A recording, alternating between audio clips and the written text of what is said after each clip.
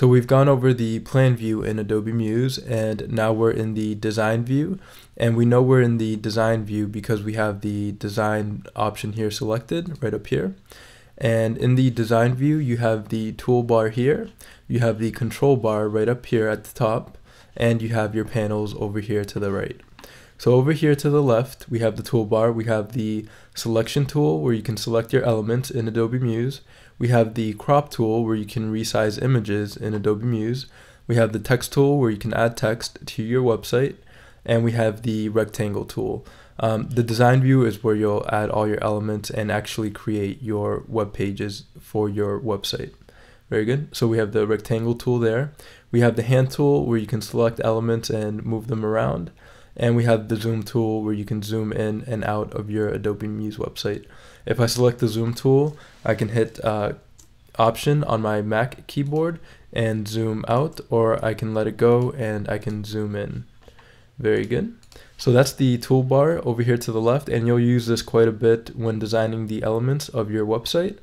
And right up here we have the control toolbar, where you'll have more control over the different elements of your Adobe Muse website. So if I create, let's say, a rectangle, and I draw a rectangle, and now I have more control over the rectangle. I can change the fill to any color. I can add a stroke to this rectangle and select the color of the stroke. I can make this rectangle have rounded corners with the corner radius tool here. I can add effects to this rectangle. I can add a shadow. I can give it some bevel, and I can make it glow. I can add a hyperlink to this rectangle. I can, say http google.com, and that'll link this rectangle. When you click on it, will now go to google.com, or you can set any link there if you'd like.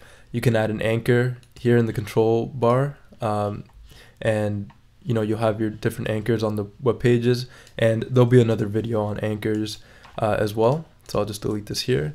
But basically, anchors allows you to link within your web page, that particular page. I can set this rectangle as a footer. I can pin this rectangle anywhere, and that just means it's fixed, so it doesn't scroll with the rest of the page. It just stays fixed in a fixed position on the web page. And I can change the location of the rectangle rather than selecting it and moving it manually.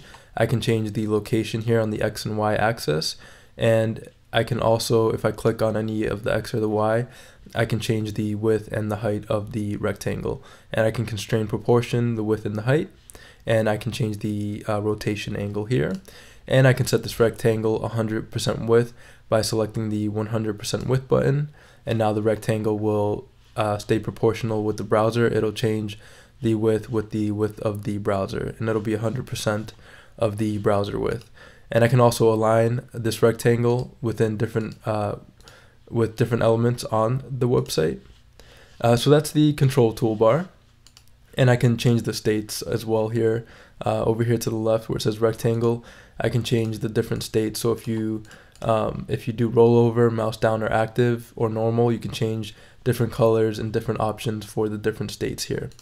Okay, so yep, that's the control toolbar right up here. And I can also change the browser fill. When I don't have any element selected, I can change the browser fill to different colors as well. So I'll go over these in more detail in other videos, but this is just a quick overview of the design view in Adobe Muse. And over here we have the panels, which I will be going over in other videos as well. We have text, color, swatches, widgets, library, states for the different states of your elements, scroll effects, character styles, graphic styles, paragraph styles, bullet styles, glyphs, bullets, a wrap. Bullets and wrap, that's for text. You can kind of wrap your text around different elements differently. Glyphs are for web fonts that you can use as graphics. And then we have our layers panel, our library panel, which is mostly used for widgets. And we have the different assets that we've added to our Adobe Muse website. Also, if I go to window, I can see a few more panels that I can add to my panels here to the right that I can work with. So we have quite a few more here. We have spacing, stroke, transform, warnings, and I went over character styles. So yeah, we can have a few of the different panels that we like to work with for our Adobe Muse website. It's very customizable, so I can move different panels in different places. I can pop out panels so that they're more accessible when I'm working on my website. And yeah, just different things like that to make my workflow in Adobe Muse a bit quicker and easier, and yeah, customizable to how I like to work with websites. So that's pretty much it for the design view in Adobe Muse. I'll be going over the preview mode in the next video. Thanks again for watching, and I'll see you in the next video.